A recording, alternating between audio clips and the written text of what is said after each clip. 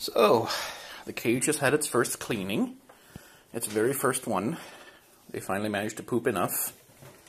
And now they're all very confused because I took away all of their smell. That's what they're wondering right now, is where's all our smell? We spent so much time putting all our smell all over everything. Where is it? Well, most of it is in the hammocks, because I haven't cleaned those yet. I will do that next week, I think. But none of the smell is in the bottom of the cage. I've also made a few layout changes. I've added the toilet there in the corner. They seem to prefer that corner for pooping in, so I'm going to put our toilet in there and hope that they still use it. They might not, because now there's a thing there, and all of a sudden that's not the good poop corner anymore, and they'll just poop somewhere else. But, you know, give it a shot. Here's hoping. Hi, love. And they were all very disconcerted with me with me cleaning the cage. They did not like that at all. No. So I had to. Originally I tried to see if I could clean the cage with them still in it, if they'd be okay with that. But no, they did not like those noises. They did not like what I was doing. That was very bad. So I had to put them in a different cage, just to kind of hold them until I could get done. Now, I've also I've hung this blanket on the cage specifically because of that thing right there, my fan. It's summer, it's getting a little hot, so I'm running my fan a lot, but even if I point it like towards my computer, the backwash, the draft, still comes towards the cage and blows into their space, and rats are really sensitive to draft. It's pretty bad for them. It can give them infections, respiratory infections, and we do not want that, because rats' respiratory systems are generally kind of weak to begin with. So I've hung the blanket there basically just to take the draft off. And they also like it because it's a dark blanket. It makes the corners in there dark, and it makes it nice and comfortable for them to be in. Because they like the dark, they don't like the light so much. Down below, not much has changed. It's all the same stuff. The same tubes and stuff. I've just rearranged where they were a little bit so that it's easier for me to, well, clean next time I have to. Hello, Sapphire. How you doing? Is that you? No, that's Ruby. Are we doing exploration? Yeah, we're figuring out. Everything smells new. We have to pee on everything. That'll be one of the first things they do, is they just go around and pee. Because that's how they get their smell on things. Do I need this? I feel like I do. I should have a way to get up there. But where could I possibly... Okay, well, I'll figure out where to put that ledge later. Hi, lover. Hi, my love. Curious. Oh, so curious. Are you washing me? I know, my hands are sweaty. Because I was wearing latex gloves while cleaning out your shit. Yeah, little bastards.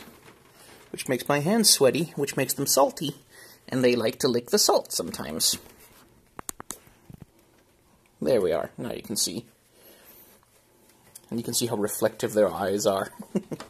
Like cats, but turned up. So yeah, that's what the place looks like now. And I'm just going to leave them to start pooping and peeing on stuff again, so that it gets comfortable for them. Because that's what you do. Man, you've been chewing on this thing. God, it used to look so nice. And then you got to it. Then you did. Yes. Little shits.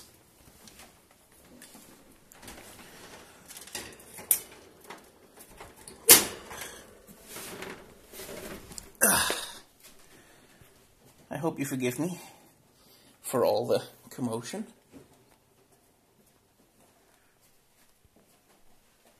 Hi, lover. Amethyst is so good. She's so gentle.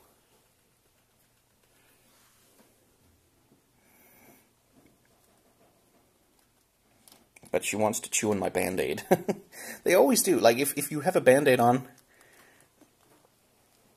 they'll be like, what's that? Must chew on. I don't know if it's the glue or what it is that attracts them, but they have a thing about it. Jerks.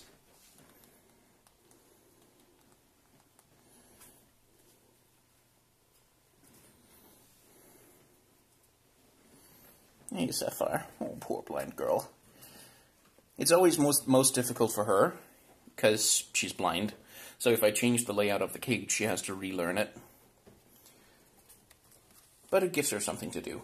I love her. Yes, I know. You'll figure it out. Those holes, yeah, they chewed those too. They chew holes in everything. Careful with your paws, little one.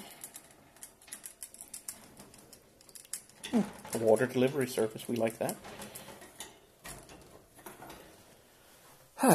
But it was easy to clean. Like, when you can open up the whole front of the thing and just take everything out and scoop it with like a pan or something. Pan. What's the right word? One of these. Just scoop it up. Makes it real easy to clean. Unlike the old cage, which is still in my room because I haven't had the energy to carry it down 3 flights of stairs yet, where we only, as you may know, only had that one door on the front of each level of the cage, which made reaching around and getting everything out really difficult. This was easy, and I could even just take like a sponge and wipe up any, dried poops that had gotten squashed or something, which is nice. That's gonna be the big boon of this configuration of cage, is everything is so much easier. Just like cleaning it, putting stuff in it, taking stuff out, getting a hold of these little assholes when I need them to go somewhere that they don't want to go. Everything is much easier. So, thumbs up.